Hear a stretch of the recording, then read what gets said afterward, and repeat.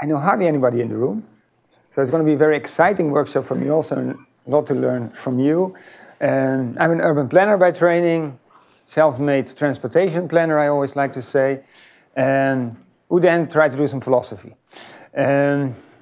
More or less successfully, that's up to you to decide. And I was kind of challenged by the title of the workshop, Mathematical Foundations for Equity. Wait. I think always philosophy comes first, and then we start thinking how we're going to do it, put it in equations for those who can do that.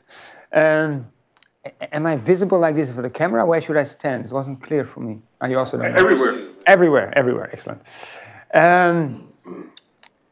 So I decided to flip it around, and it should really be philosophy before mathematics. Right? Mathematics is a tool to do something, and I'm probably maybe insulting people saying, I don't think it asks fundamental questions, but maybe I might be wrong about that. So anyway, I want to take you through partly my thought trajectory over the past 20 years and explain why I think it's so important to start with philosophy and then move forward.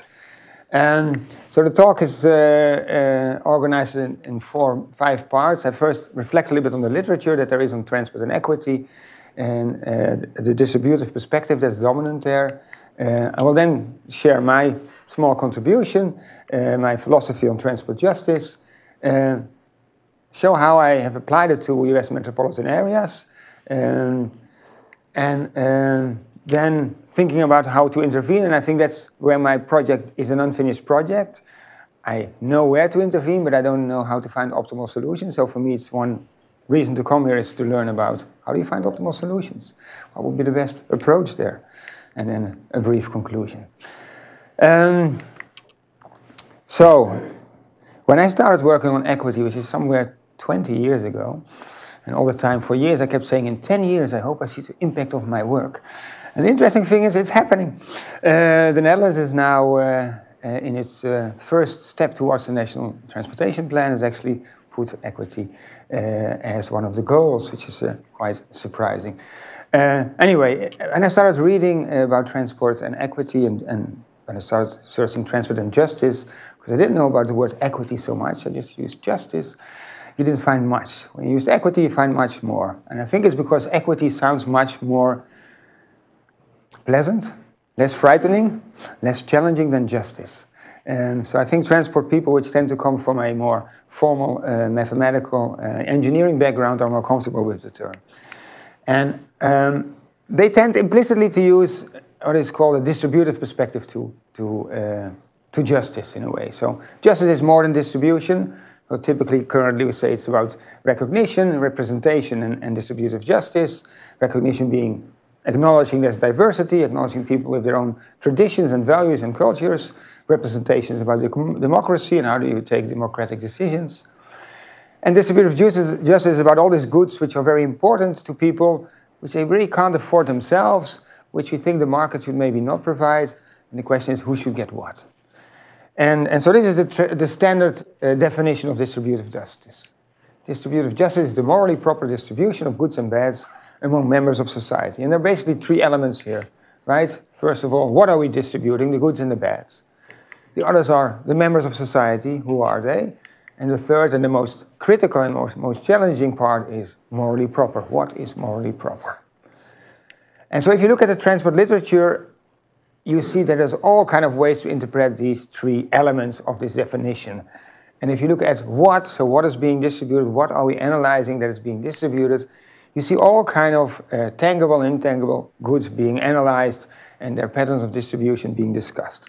So one is the money we put into transportation, who's paying them, and who's getting something back. The other is the services and infrastructures we provide to people, and also the time we give at junctions and so forth. All this can be analyzed from a distributed perspective.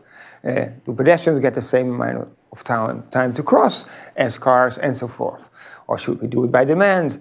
There's also literature that looks more at so these are you could say the inputs. You've also research that looks more on the outcomes of transportation systems. So the pollution they generate and how it's distributed over different areas. The travel patterns that are the result of the transport system we designed.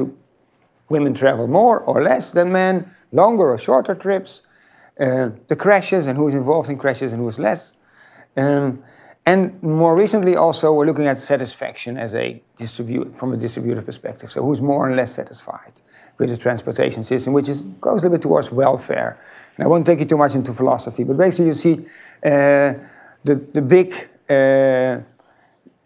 different goods that are discussed in philosophical literatures like resources versus welfare outcomes as the main good to be distributed.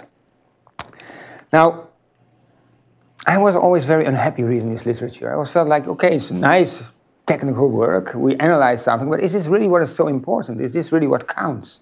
Is this really what is at stake? It seemed to me nice empirical studies that, not necessarily give the right answer. So who's paying the taxes? Well, we wouldn't ask that question in education, right? I assume that the higher income groups are paying more for school, and nobody's raising that question in education. What we're studying actually is whether kids are getting education. And if we're succeeding to bring kids to their potential in school, because there's a very strong underlying assumption that education should be freely available to all, I think even in the US. I deliberately don't talk about healthcare, where the whole world has a different position from this country. And so looking at health and education, where I think there's a very broad agreement in society what is fair and equitable, it seemed to be very weird that in transport we're looking at these little goods and we're worrying about them and we're not asking the fundamental question, what is transport actually supposed to give us? So education, we don't analyze who's getting the books and who's getting the teachers and how big are the classrooms and if the courtyard is about the same size. We have some standards for that, but we don't really analyze it. It's really about are kids achieving their potential? And that's what we measure, because that's what education is about. And so my first step in this field was basically thinking about a different perspective. And for this I started reading philosophy, lots of philosophy, which tends to be very abstract, not talk about real goods, or at best about income and wealth, but not about education, health, and why are these actually such strongly felt principles we have in those domains. And so going through the library and reading lots of books, I came across this book, which kind of, for me, like, created order. All of a sudden I saw where I had to go in transport. Because Michael Walzer basically says, social justice in society is not about some abstract structure of society, as John Rawls says, but it's really about really goods that are being distributed, which society cares about, and which society thinks they should not be distributed by the market. They should be actually distributed in a different way. They are so important to society that we should not allow the market to determine who gets them and who doesn't get them. And basically, he calls it, he used this key sentence in his book, goods with a social meaning deserve a separate sphere. So if a good is valued in a distinct way beyond its material or monetary value, then it also deserves a separate sphere with its own principle of justice. And he discusses, I think, about 14 different goods: hard work, power, education, health, and so forth. Not transport, though. But the beautiful thing is that his way of thinking basically opened for me the door to say, we should think and look at transport and ask the question, what is the social meaning of transport? And the answer to that question is twofold. First of all, although there's lots of literature discussing the environmental externalities of transport, transport is not about the externalities. It's annoying, these externalities, and there are problems, we should address them. But basically, they belong to a different sphere. I would say the sphere of a healthy environment. And lots of sectors in society actually create unhealthy societies. And the principle for healthy society should then also decide what should happen in transport. But it's not what transport itself is about. We don't build transport systems to pollute more or less. Like we don't build transport systems, I think, to make sure we actively move to our destinations, to have more active movement, which is the health argument today, which helps to move the needle in transport, but I don't think it's a proper argument. Transport is not about health. Transport is fundamentally about what enables people to do, to get to places. And it's about accessibility, and that's the fundamental good that is being distributed. And so that was my first paper, which took me endless to get published, by the way.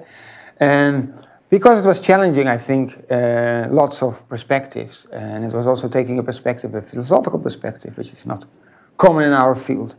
And so basically what I said there, accessibility, that's the social meaning. And I long grappled with the idea, is it not about mobility and the freedom of movement, which we very much cherish in Western society especially, right? It's linked to freedom, to adventure, and so forth, or whether it should be accessibility, which is a more boring concept, I would say, than freedom of movement. But in the end, if you would be somewhere in the desert and you have the freedom of movement, but you wouldn't get anywhere, transport wouldn't give you anything. So in the end, it's really about, can I get to places? Can I visit my grandmother? Can I go to my job? Can I find another job if I lose my job? Accessibility is not about just where you're going now, but it's about where you can go. And so that you're free to choose the way you want to live, the job you want to have, the sports you want to do, the friends you want to make and visit, the clothes you want to buy. And so essentially accessibility, which is measuring the range of activities you can reach given the transport system available and your personal means, is a very technical measure of freedom. I think that makes it very powerful. It defines the freedom for you to do what you want to do, can do. Basically, for you to flourish. And it's a very technical measure, which maybe is where we meet more mathematically oriented people and philosophy. It's a technical measure for something very, very fundamental. And we should develop it better and better, because in the literature we're endlessly discussing what is the proper measure for accessibility. So that's one challenge we have. So that was the first step for me, moving away from all these little goods, which I don't say we shouldn't study, you know. Academic freedom exists, and sometimes analyzing little goods and seeing big disparities can really shake up things and open people's eyes. But if it would be for state DOT to direct their policy, then clearly we should think more fundamentally about accessibility. Second part of the definition of distributive justice is about who. So whom are we distributing the goods to? And there's basically two questions to be answered there. Sorry, I have a quick question. Just this principle sounds like great, but where are the limitations? Like, there are things that I have to do, like find a job, feed my family, and so on. Yeah. But then there are things that I would like to do. Yeah. But we, as society, have to not encourage people to do whatever they like, because then we produce so much greenhouse gas emissions and other things that it doesn't work. So there must be limitations built in as well, and your definition didn't have that in it at all. True. Good point. So essentially, the question of justice arises because there is scarcity. If there wouldn't be scarcity, there wouldn't be a problem. So the distributive perspective, kind of in a traditional way, I don't think it applies so much to accessibility, but it's like there is a set of goods. This is what we have, and how do we distribute it? Now, the question you pose is the same you could say in healthcare. Healthcare is unlimited. I mean, there's so much more we can do to make people more healthy, to save people's lives, to extend it another month, and so forth. It's endless. And still the principle is very general and very open-ended.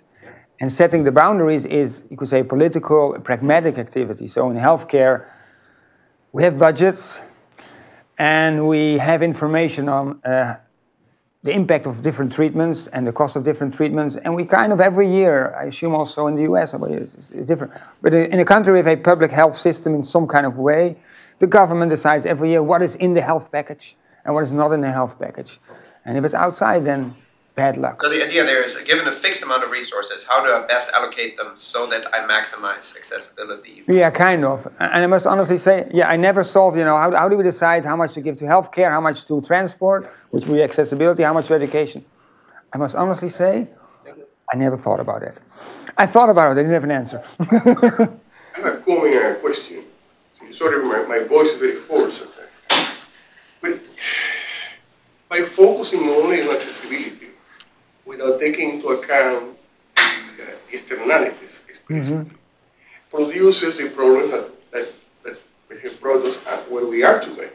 That basically, for instance, minority communities experience highest level of externalities than the middle income people like us. And basically, I see what you're trying to do on defining what is the social meaning of transportation accessibility. But I don't think we cannot disconnect the goods from the bad. In this case, the externalities. And my question to you, there is a movement among environmental activists about environmental justice that is basically trying to compensate for the decades of transportation-only considerations. How do you reconcile it? Two answers. One will come gradually through the presentation, that actually if you really care about accessibility and you think it should be distributed fairly, you build an entirely different world than what we've done today, and it will be much more sustainable. So we'll explain that later on. And second is, as I tried to say in the beginning, so for me also, a healthy environment is a sphere of justice, which was also not discussed by Michael Walzer, by the way, in his book. And also there we should have principles, and I think we actually have principles already, but they're mostly legal principles, but implicitly there are actually social justice arguments. So the air is not supposed to be more polluted than X with this, and more than Y with that, and Z with that. And in principle we say if you don't go beyond that level, the situation is fair. And yes, there are disparities, it will create disparities, but they remain within the boundaries of reason. That's what we implicitly say. We never thought about it too deeply, because the consequence of that is, of course, that if you have lower income, you will have more pollution, in most cases, right? Because if you have money, you will choose the cleaner places, if possible. But you will also balance out accessibility versus pollution, so you might actually choose more pollution and more accessibility. And so, if you would ask me personally, I say there are strict boundaries for me around the transport system, which come from the health environment sphere, which say, we should also decrease probably CO2 emissions, and we shouldn't have more than this local pollution, and this has implications for transport, and within these boundaries we have to optimize accessibility, within the boundaries. So for me that is a strict limitation.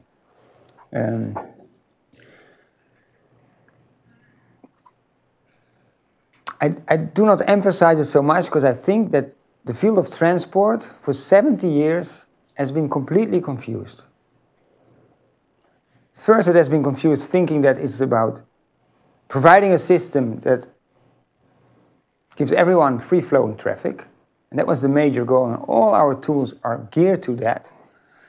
And then when we started criticizing them, we started talking about the environmental argument and sustainability.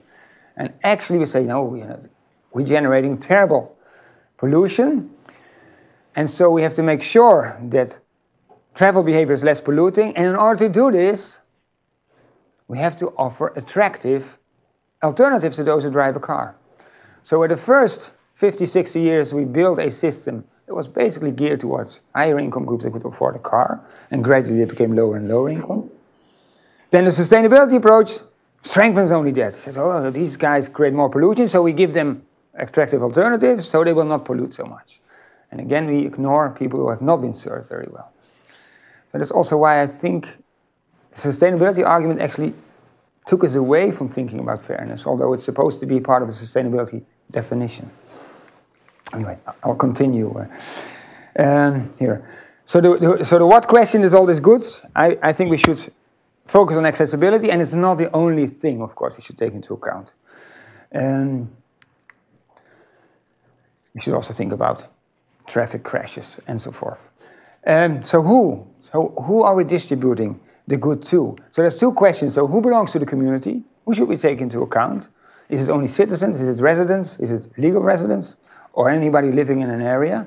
And the second question, if we know who is our community we're concerned about, how we actually distinguish them in different groups so that we can understand whether everybody gets his fair share. What are the things we should take into account when analyzing who gets what? And that's the focus in the literature has been on the second part, or very pragmatically, people have analyzed the distribution of different goods over different kind of groups of people, and these are some of the things you see a lot in the literature: income, gender, race and ethnicity, age, abilities, retirement status, a kind of a mixture of all kind of indicators leading to EJ committees, environmental justice committees, disadvantaged groups. Sometimes analysis focus on people who own a home versus who rent a home, car ownership, or if you ask travel satisfaction, you analyze that. People who use different modes are compared. So there's a wide variety of groups are being analyzed and compared. Who gets more, who gets less, who's better off, who's worse off.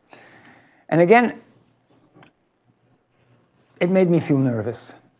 Not because these groups are not important, not because there are no disparities between these groups, but because not all of them are so closely linked to transport, although there is a correlation, the correlation goes through another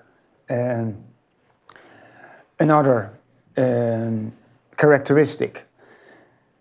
And so retirement status has some impact, but it's not a crucial shaping factor of somebody's mobility. What is more important is whether somebody can keep driving, whether somebody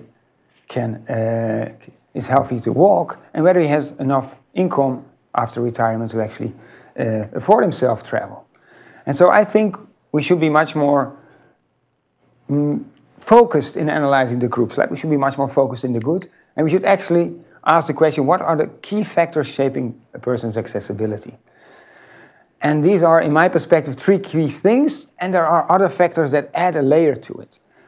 But the 3 things are basically where you live, or where you can live, whether you can afford a vehicle, a motorized vehicle, whether you can own it, and maybe also whether you can drive it. And the second question is related to income. So you can own a vehicle, but you cannot necessarily operate it when you want. So lots of low-income people do have a car. In many cases, it's just for 2 months parked in front of the house because it's broken and they can't afford to fix it. Or the trips they want to make are considered too expensive and they wouldn't use it and would rather spend more time using public transport or walking somewhere. So income is an additional variable to ownership of a vehicle. Now obviously, whether you have impairments adds a layer to this. If you're old or a woman adds a layer to this because of social safety concerns which others might not experience so strongly. But if you make it very, if you start unraveling it so much, you lose the focus on the big disparities that exist in the system, and I want to show that later on. Yeah. I thought it's interesting that these are like the 3 fundamental factors shaping accessibility, and one of them is, can you own a car? Yes. I think it's just kind of, it's just not what I expected, where it's like, that's kind of like the base thing of like, well, if you're like a car driver and owner, then that kind of like is like the jumping off point to other forms of transit. It's like, if you can't, okay, now we start jumping into like other forms of transit. It's like, it just seems like not something that's fundamental, but like maybe it is in some way, or? Well, if you build for 70 years a system that's completely based around the car, and that's even true in Europe, to my regret, it became we made it fundamental. Because now it almost seems like people like, oh, well, maybe cars now aren't like the panacea that they were painted to be. But I guess it is kind of like a jumping off point in a sense, because of like what you said. It's like that was the push for so long to switch at least in America, to switch to like the interstate system, the car-based infrastructure. It's just interesting. So maybe to put it in perspective, in Europe, in the countries I know, and including Israel, which is not kind of Europe, some disagreement about it. There was in the 60s always a politician, typically from the Labour Party, the Social Democrats, whose vision for transport for the future was a car for every household. So it's not only a US thing. Okay, we adopted that approach, and it became seen as a fundamental tool for freedom of movement, for emancipation, for independence. And so in today's society, it's crucial. And I would say even in a country, city-state like Singapore, having a car still gives you huge benefits, although it has a superb public transport system. And so maybe you should define it in a more general way. The mobility tools you have available. And that's better. That's better. So if it's only walking you can do, you don't bike, then it's more limited. But then it gets, you start splitting in more groups, and again, there's the risk you lose for the detail, the bigger picture. Yes. I was wondering if you're thinking of accessibility with respect to particular destinations, or if it's kind of agnostic to that. Like, you know, if I'm someone who needs to go to the hospital frequently, that's maybe very different than someone who's very healthy, or if I work remotely at home versus like have a long commute. It's the endless discussion in the accessibility literature. So the fact that I identified accessibility as the key good in transport, in a way, was nothing new. I mean, since the late 80s, there's a lot of accessibility literature, which also claim we should move away from mobility, which focus on whether we can actually move, towards whether we can get to places, very much driven by urban planners, I would say, against transportation experts. And since that moment, I mean, the notion of accessibility was coined more in the late 50s. There's been endless discussion about how we should measure accessibility. Accessibility to what?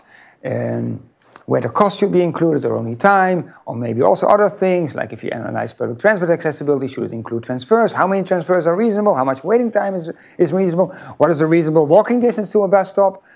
There's no end to these technical questions, and there is no answer to them, I would say. There's no fundamental answer. There's something to say for this, something to say for that. There's the impedance function, meaning a job far away is worth less than a job close by, but how much less is the job worth? And also, if you're healthy, access to a hospital is very important, because tomorrow you might be in hospital, right? So accessibility is really about this opportunity, and that's why I like to talk about it in general terms, and I also think you should analyze it in a very simplistic way again, because you will never solve the tiny, weeny details and agree on them.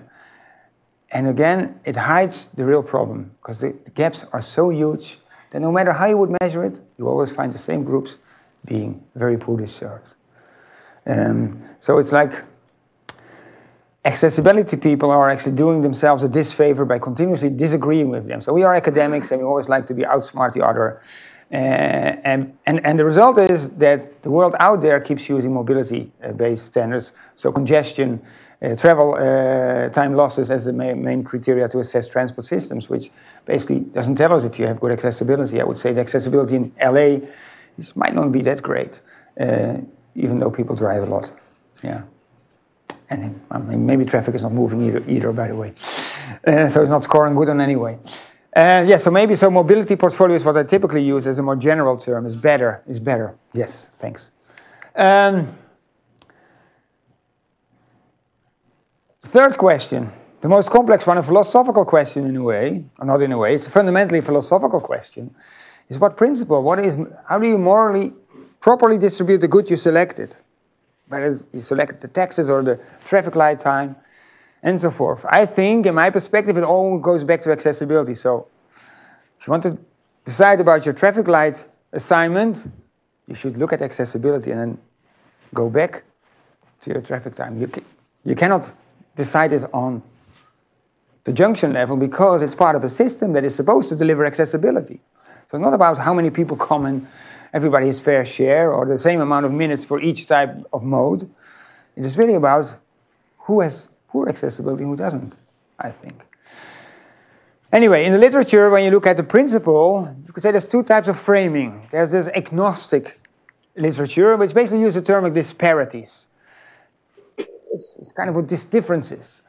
And they just analyze, they take two groups, they take a good, and they say, there's a disparity. Mm-hmm. Implicitly, of course, between the lines, and sometimes explicitly, they feel there's something wrong, right? But they never really explicitly say that this is wrong. They just say, the poor people have less, the black people have less. Oh, sorry, what did I do? It's more easy than I thought. And that's where it ends, the story. So they are really agnostic in a way and try to avoid normative statements, which is very much, a result of the positivistic framing of what a science is all about, what proper research is. You're supposed to be positivist, neutral, objective, and you just describe what you find and there's no values involved. And then there's a second type which uses the term equity, which I already said. Equity is less frightening than justice, so justice you will rarely find. Sometimes you find fairness, but also that is considered, I think, too much scary. And so they use the term equity, and then they define it in many, many ways. And they do often explicitly or implicitly formulate a principle. And so these are some of the principles you can find in the literature. Equality. It's often used as an implicit standard. So we see differences, and it's not equal, so it's a problem, and we don't really We use more normative language than in disparity literature, but we don't really explicitly say equality is what is desirable. But often it's also used explicitly, and then we use a measure like the Gini coefficient that can show whether a good is distributed equally over different population groups. There is the terrible confusion in the literature between horizontal and vertical equity, which continuously, if I'm reviewing, tell the author, these are the same things, you are confusing what you're talking about. And horizontal equity basically says you should treat the same people with the same characteristics in the same way, and vertical equity says you should people with different characteristics in a different way. That is saying the same thing, right? If you treat the same people with the same characteristics in the same way, you mean also you treat people with different characteristics in a different way. So they are one of the same thing, and they're not helpful. And more suitable principles, proportionality, you see a lot in the EJ literature on environmental pollution, where the argument is goods should be distributed roughly proportional to the share in the population. So if Hispanics are 12% of the population, it's fine if they get 15 or 9% of the pollution, that is roughly proportional. But if it would be 20 or 25, that would be disproportional, and it's a problem. So realizing that equality you cannot achieve because of geography, and geography makes it very difficult to, it's not like, school books you can give to everyone, makes it very difficult to achieve equality, so we use proportionality. Pareto, more looking at investments and seeing whether if you make an investment or a change, whether somebody is negatively affected, and if nobody is negatively affected, it's supposed to be fair, because only someone benefits. Sufficiency, I will come back to that in a minute. Some people just take the principle of John Rawls, which he wrote an entire book to defend, but it wasn't about transport at all, and certainly about traffic lights, or about roads, or about road space. It was about income and wealth. And his argument is that maximin applies to income and wealth. It does not apply to other goods unless you can prove it applies to those goods. So simply taking a principle from some philosopher who's very much esteemed and applying it to whatever good you're analyzing is doing very bad work, in my perspective. Maximax is what I proposed in this first paper I showed you, and I've evolved away from that. Although I still consider it an unfinished project. So what is missing in this literature, which I understand, and which why it took me 5 years to get my paper published, is they don't justify the principle. They just throw the principle, maybe there's 2 sentences giving some kind of intuitive explanation why this would be a proper principle, but they don't systematically justify why this would be the proper principle of justice to apply to that particular good. And basically that's what social justice is all about. It's not about thinking of a principle, it's about defending the principle as systematically as possible. And that's also why we consider social justice not a matter of values only, but a matter of science or systematic thinking, and it's one of the oldest. Science is not a good word, but in Dutch we have more. Science is related to the exact sciences here. Yeah, science sounds good here also, because we use a word that's more neutral towards what kind of science. Social science, humanities is all the same. Right, it's one of the oldest ones, very respected, and the old guys are still being cited, for good and for bad. And so that has been lacking. So, you can already understand what I did for years, was think about that. Think about it very quietly, systematically, reading lots of books. And then in the end writing my book about transport justice. And which my major challenge was, it was an open-ended search for the proper principle to distribute accessibility. So I already figured out in that paper that accessibility is the right good to be distributed. Now, according to which principle? I suggested some principles in my paper, but I wasn't convinced myself. It wasn't very systematic and very powerful. And so the challenge in the book was to actually come up with the answer. And I started with that open-ended. And I've been also, when I came to the answer, I've been walking around and around and around and thinking about it for months, because I wasn't happy with the answer. But it was the best one I could defend, so that's still where the book ends. And I'm going to share you where I am at the moment. And at the same time, I think it's a very powerful principle. So basically, I base myself on Ronald Dworkin's work, who bases himself on John Rawls, and I applied his way of thinking about distribution of scarce goods, and I used thought experiments, which philosophers like to do. You create abstract situations and then try to think like, how would you act in such abstract situation? What would be the proper way to act? What would be the logical way to act? So John Rawls invented a device called the veil of ignorance.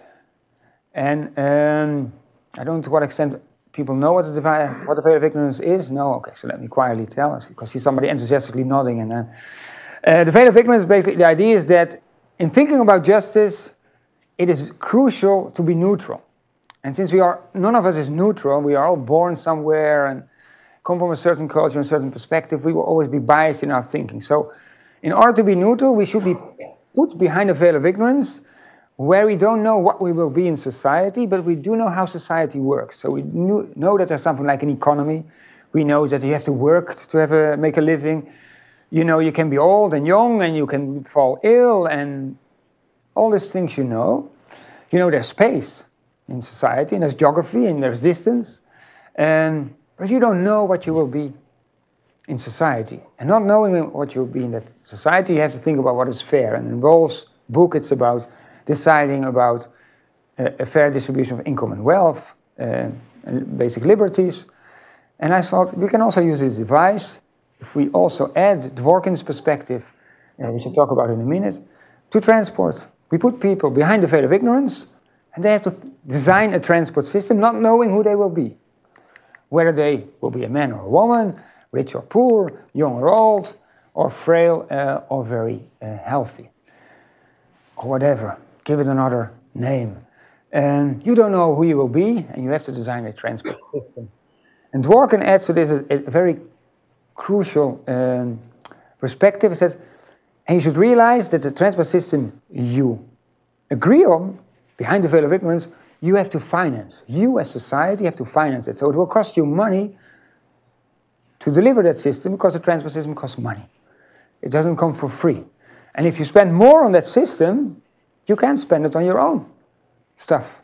Because we as society have to bring up the money to have a transport system. It doesn't come for free. Now, behind that veil of ignorance, there's another rule. The moment you agree on the principle, you cannot change it anymore. You will have to live with it your entire life. It's not like, we agreed on the principle, then we go to vote, you elect somebody else, and you will change the principle, which I like. No. Behind the veil of ignorance, you sign on it for the rest of your life. You have to live with it, no matter who you will be when the veil of ignorance is lifted. And so in my thought exercise, there's a metropolitan area where the people behind the veil of ignorance know that there are jobs in certain places and there's housing.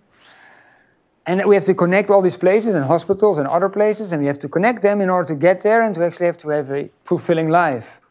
But we don't know whether we will be rich or poor, and so whether we can afford ourselves a car with a driver, or buy ourselves a jet, or build ourselves a Hyperloop. We don't know. We don't know whether we can use those systems if society decides to build them, but they're not accessible to wheelchair users. We don't know whether we can afford them. So we start thinking very critical. If we build a system, which should be usable also for people with disabilities. If we build a system, also if I have low income, I should be able to use it. But you're not so generous that you want to give up all your means and make sure that no matter who you are and how much bad luck you have in society, you will get the same as when you are lucky. Because that would be very expensive. You realize that if everybody gets the same, we have to compensate people who have less. So I have to take some of my money, I'm lucky, and the poor guy has to have the same level of accessibility, so I have to subsidize his rides on the high-speed rail, and his parking place, and his private car maybe, and I don't know what. It would be very expensive for me. So I think I'm not willing to do this, because the chance that I have good luck exists, and then I have to pay lots of taxes. That's unpleasant. So I kind of find a balance between what is hopefully will happen or what might happen. But what might happen has to be bearable. And bearable means basically that I can always get to places. Because if I wouldn't be able to get to places, life would be unbearable. If I can't get a job because there's no transport system that can take me there, I couldn't earn a living. I would be terribly poor. If I couldn't get to the hospital, I couldn't get treatment. If I couldn't get to my family and friends, I would be socially isolated. So you want to make sure you have some level of accessibility. So that when the veil of ignorance is lifted, and you happen to be poor, also then you're served by the transport system. Or when the veil is lifted and it proves that you have impairments, also then you are served. But you're not served to the same extent as those who are lucky, because that would be too much taxpayer money. And so the principle I came up with, and while talking I feel why I feel it's wrong, and I'm not 100% convinced, but it's the most powerful thing I came up with, is that a fair transport system is a transport system that provides everybody with sufficient accessibility. Excuse me? What does that mean exactly? Exactly. It's beautiful. You come up with something, but it has. I don't have the wonderful slides that show how powerful it is. I'll tell you in a minute. This is an engineering definition, first of all, which I think is the wrong way to treat a good with a social meaning. It shouldn't have an engineering definition, so I flip it around and I say, every person is entitled to sufficient accessibility. It's a basic right, like everybody's entitled to basic education. Now, what does it mean? So first of all, we're back to the question how you measure accessibility, and we don't really have a good answer to that, except my proposition, keep it simple. I'll talk about it in a minute. I don't know where I'm with time. I hope you're fine, because I still have a lot to do. We have 15 minutes. You've had some questions. Usually we would keep 10 minutes for Q&A, but maybe you can take another Okay. Now, the interesting thing is, so what I learned also, I'm not a philosopher, okay? I read philosophy, but what I learned from philosophy is you can come up with a principle, but you cannot come up with a proper level. So Rawls didn't say, this is the difference between the lowest and the highest income. He said there's a maximum principle. You can allow differences in income and wealth as long as those differences generate more economic overall income that then lifts the lowest level higher up. When you make the gap even larger and it doesn't benefit the lowest income anymore, that's where you should stop. But where that point is, it's an empirical question. Rawls wouldn't be able to give the answer. And so it's here. So I wouldn't know what a sufficient level is. I can tell you lots about the literature which shows that if you have low accessibility, indeed you don't have a job, indeed you don't go to the doctor, indeed you are socially isolated. And this sounds like, to me, like too little. But obviously there's a huge, and there's lots of people have plenty, probably everybody in the room has plenty of accessibility, right? We are on the right side of society.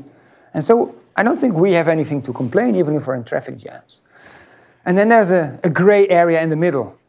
We say, well, it might not be enough. That sounds not very pleasant. People are forgoing trips. People are not seeing their family a lot because it takes too much time to get to there. They skip going to the doctor because rush hour is terrible. Somewhere there is a level. What it is, I don't know. But if you accept the principle, it doesn't really matter. The moment you accept the principle, you have to analyze who has enough and who doesn't have enough. And you have to deliver on that principle you agreed upon. So I will show you in a minute that no matter how ridiculously low you put the standard in the US, and I think in most countries, there are always people below that standard. And your duty then, if you accept this basic principle, is to improve their situation. This is your primary duty. This is what transport is all about. Sorry, clarification question, because of terminology. Do you call this still a version of equity, or would you say that it's not equity, but that's what we should do instead? Equity is a catch-all term. Yeah. Like fairness, justice, equity. In my perspective, these three terms mean the same thing. They ask what is just, but they don't define what is just. Okay, so you would still classify this as some version of equity? Yes, Okay, yes, good. yes, Yeah, yes. thank you. I just don't like the word equity, but that's okay. a personal taste issue. Yeah. Yeah. You're cautious about the circumstances. If you're Yes. not about the person, you say every. Yes. Every is very, very strong. Yes. And it has to do also with the individual behavior. Yes. If I choose to stay in the middle of the desert. Yes. The usual argument I get. The usual argument. No, I mean, That's okay. It's a legitimate argument. So my counter argument is pragmatic there. So it is. If you have ever employed someone, and you are not satisfied with him and you have to fire it, it's extremely difficult to say, is it really insufficient? Should I fire that person? Can he go on another 2 months? Let's see. It is very difficult, even if you're close to somebody, to actually decide whether the person deserves someone. Now we're sitting up somewhere in a state government, or we're sitting somewhere up at the federal level even, and we have to decide, you made the decision yourself. It was your choice. Can we really confidently say that somebody made a choice, or that somebody ended up there because of the circumstances? I think that's very difficult to decide, and I would then give the person the benefit of the doubt. Now, this principle also, this is the ideal. Like the ideal is that I assume the US also has in its constitution the right to housing, I'm not sure. More than 100 countries have it in their constitution, the right to housing.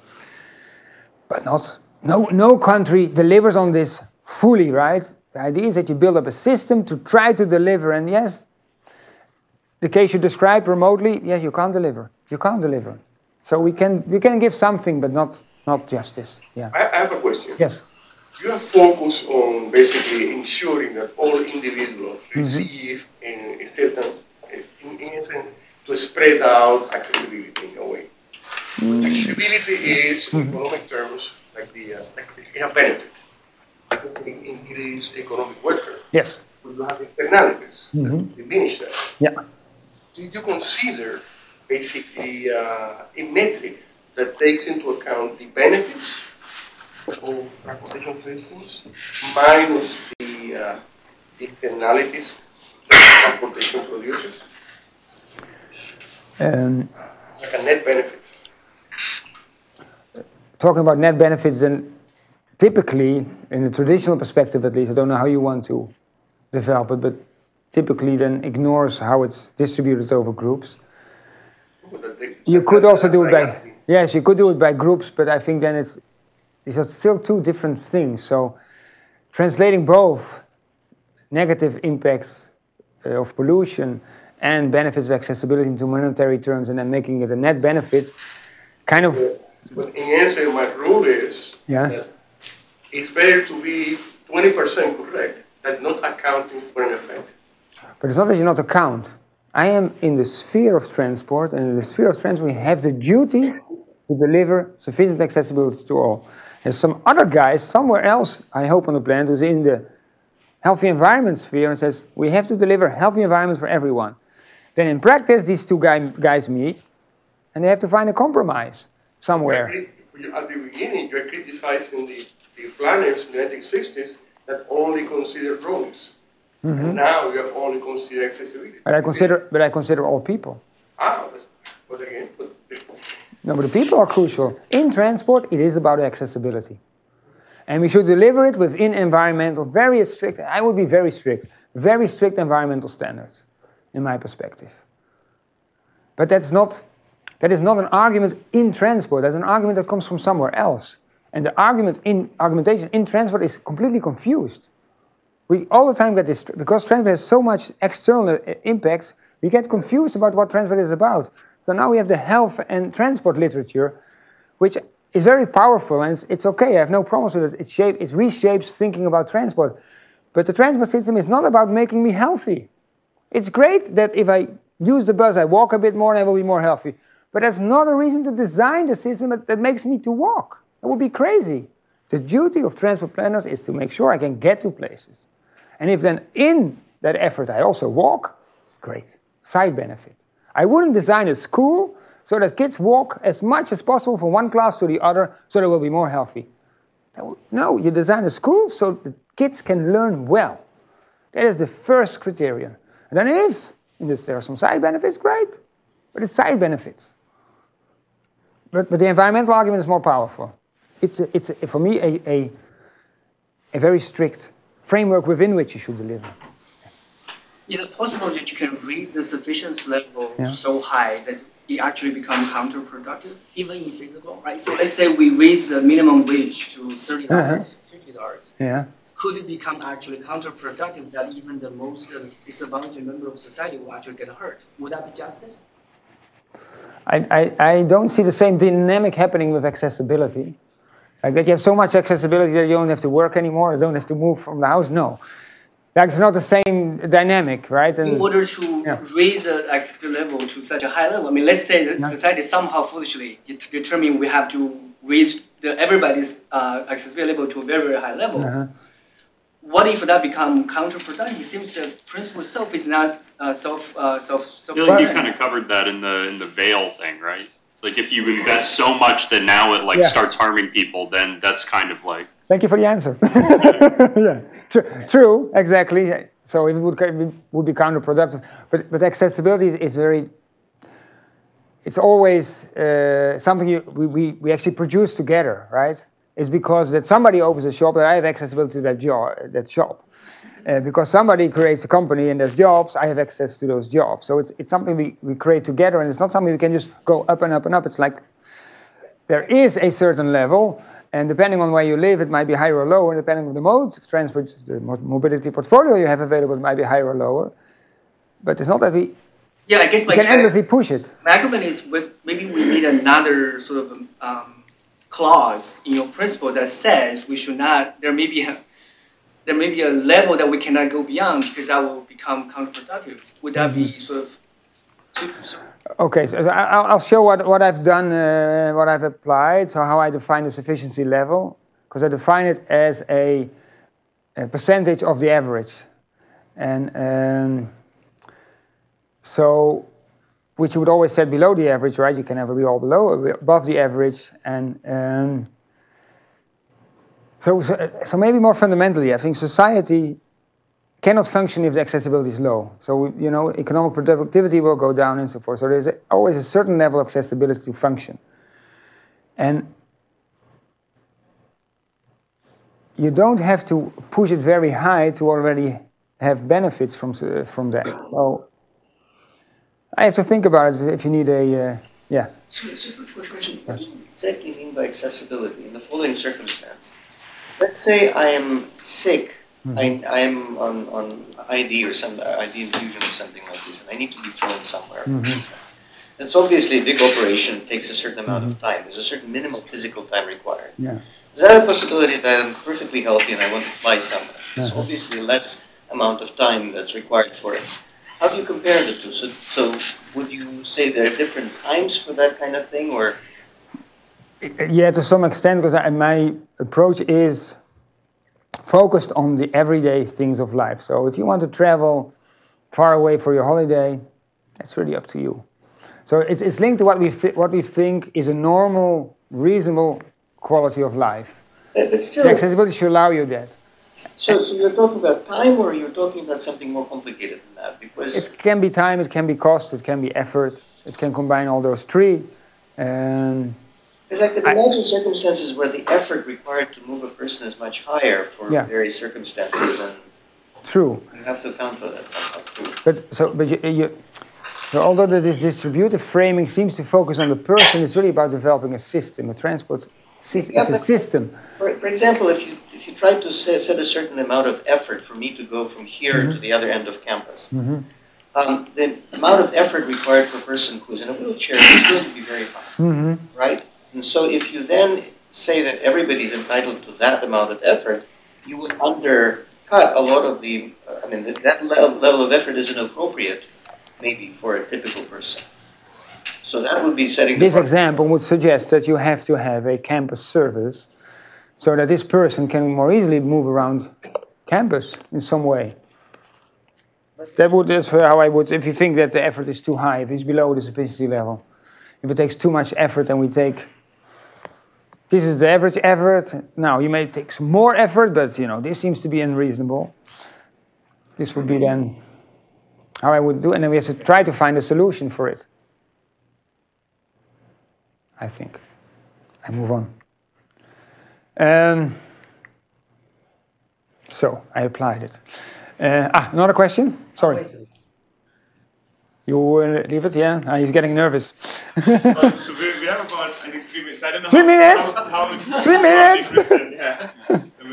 It's not his fault. Definitely not. My answer to all no. the questions, yeah. Okay, so this is the principle, right? And so now I'm applying it.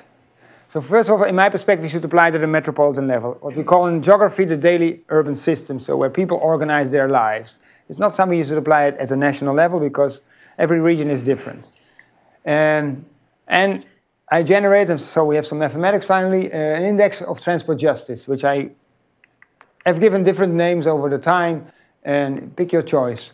And it basically takes two things into account. So we identify population groups, so basically neighborhoods, right, because residential location is important, or a block.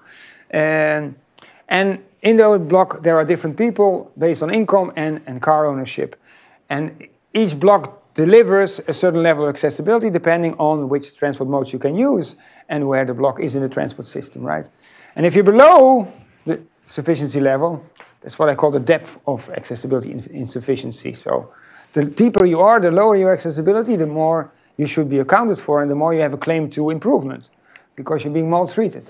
So how far is a population group below the sufficiency threshold? And the second is how many people are affected. So if there's only 2 people living in that block that happen to be without a car and are not served well, who cares? If there are 1,000, we're getting more. No, we still care, but clearly the urgency is less. And so I took a measure from a poverty measurement, which basically takes these 2 things into account, which you can do the same with an basic income level, right? If you're below the income or minimum income level, below the income level, how many people are below that level? And so the equation looks like this, which for you is easy to read, but for me not. So this is the total population in a region. This is the size of a group in a certain neighborhood or a block.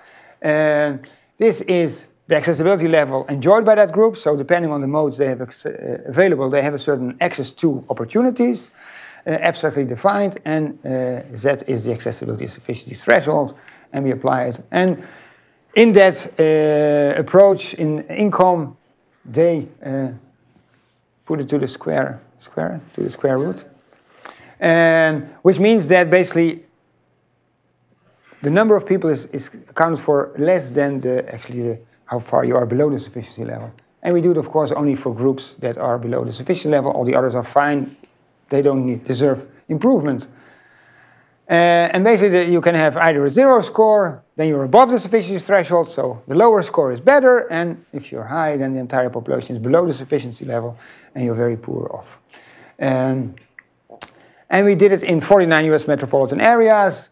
We only looked at public transport accessibility, but used car-based accessibility as the standard, assuming that with a car, you're relatively well off in the US, but it misses people that have a car but have very low accessibility, so more on the fringes of the metropolitan area it might occur. And we analyze the block group level and grid level, and we compare regions, and we analyze the pattern in the 49 regions. And so here I'm going to show you the results. We have here on the x-axis the accessibility fairness index, so between 0 and 1. Here are all 49 cities or regions. And we used about 11 different sufficiency thresholds for lack of a policymaker that told us this is the proper level. So we just thought we'd play around with those levels. And this is the result you see with every square cubicle representing one sufficiency level. So on this side is, if you say 1% of the accessibility enjoyed by an average car owner, so if an average person with access to a car and sufficient income can reach 1 million jobs. If you can reach 10,000, you're fine, or more, right? And so New York is actually doing, if you take a very low standard, relatively well, and surprisingly, LA is also doing surprisingly well, number 3 in the list of 49 metros. But if you move to 50% threshold, a much higher threshold, then obviously the situation changes, and LA is no longer performing very well. So, and no region is performing well. They're pretty close to 1, which you would expect in the US. If you use a 50% threshold to analyze how many people are affected, then 99% of all low-income people, which we assume that a car is expensive for them to afford, even if they have one, maybe they don't use it all the time, 99% of them don't have enough accessibility in the metropolitan areas. So that's the situation in the US. In Amsterdam it's better, but it's also not perfect, definitely not, where we also did the work. 1 minute? It's impossible, towards interventions. Oh, give me 5. Okay, let me skip this. So intervention, I mean, okay, we figure out who has insufficient accessibility. We know it's substantial, even if we take a 10% standard, which I did later on. Now, who should we serve first? Where should we intervene? And for this, we use the same equation, but slightly differently, where basically it's an equation that tells me how much each group, each block contributes to overall injustice in the region. And so basically, you get a percentage for each grid cell or each block group, and together all these percentages add up to the entire lack of accessibility in the region. And if you do this, so we did it for a few cities, and this example is Atlanta. So we use a 10% threshold. On the x-axis, we organize all these grid cells by population size, and on the y-axis is their contribution to the overall problem. So totally, all the grid cells that are below the sufficiency level add up to 100% of the problem. And because there are thousands of grid cells, 1 kilometer by 1 kilometer in Atlanta, their contribution is like, this is 0.05%. Okay, it's not 5%, it's 0.05%. And you get this image. So each dot is a grid cell, and you see there's lots of grid cells with very few people in them, actually on low income without a car. And most of them have zero accessibility, so they're here, because the larger your population, the more you can contribute, because it's a game between the size of the population and the contribution. So if you see this, you would say, these are the main contributors, let's focus on those, and let's make their situation better. That would be a smart transport investment, because then I'm reducing some of the overall problem, right, substantially. It's still not even a percentage, but together they are more than 1% already. So if we do every year 1%, in 100 years we are fine. Doesn't sound too good. But this will be a mistake. And I'm gradually getting to what I want to learn here. This will be a mistake because if you analyze where these areas are, well, they tend to be distributed over the region, some of them. And transport is essentially a network, a system. So you should think from the system you already have, and how can you efficiently bring people above the sufficiency line? And not just look at where is the problem most severe, but where actually can effectively, efficiently improve the situation. And so for this, to understand this, we analyze the spatial pattern of insufficient accessibility. And we put on the x-axis, so again, all 49 regions, and on the x-axis we took, in each region, we arranged them by concentric rings of 2 kilometers. So we start in the CBD of the city that gave its name to the region, and then we go out with 2 kilometer rings, and we calculate how much in each ring contributes to overall of the problem of lack of accessibility. And then you get this pattern, and we did it for the 10% sufficiency threshold. And you get this pattern where you see that 50% of the problem is actually located very close to the city center. It's not spread it's spread all over, right? But 50%, so up till here, is actually close to the city center, from 8 kilometers to about 32 kilometers. So actually in an area which you can reasonably serve with an improved transport system. And so if you take a perspective at the map of Atlanta, you see how much hotspots there are where Atlanta here, this is a tiny area is above the sufficiency level in the center, and around it there are huge areas with low income population and very poor accessibility. And you start seeing that you should build a transport system gradually outward. And so the mathematical challenge, which I didn't solve yet, is to develop analytical approaches. So you have the problem identified, you have a transport system, now to think which links I can improve that would bring as many people as possible above the sufficiency line. I think that's a major mathematical challenge, far beyond my abilities, so I'm very happy to cooperate with somebody on that. So I come to a conclusion before I get thrown out. So equity analysis, so I use the word equity to make people not too nervous, should account for, in my perspective, and I hear the critique, but I'm unrelentless, it should focus on what transport is all about. It's getting people to places. And that's the essential thing. We should distinguish between well-served people and poorly served people and not get confused about race and gender. They are correlated to poorly served and less well-served, but they are not the cause of it. The underlying cause is where people live, what kind of income they have, and that shapes then also their mobility portfolio. we have to move away from what we do in the US, where there's lots of equity analysis happening, but they're just completely random as part of decision-making processes. US does it. And we should use, really, like we have in education, a proper principle of justice. And then we should use that principle to identify transport investment that actually promote justice. And we should actually move all our money, which now goes to road widenings and interchanges, to enhance justice. And I'm here for this, because I think it requires entirely new mathematical and analytical tools. So thanks for your attention and for your questions, and if there's any time...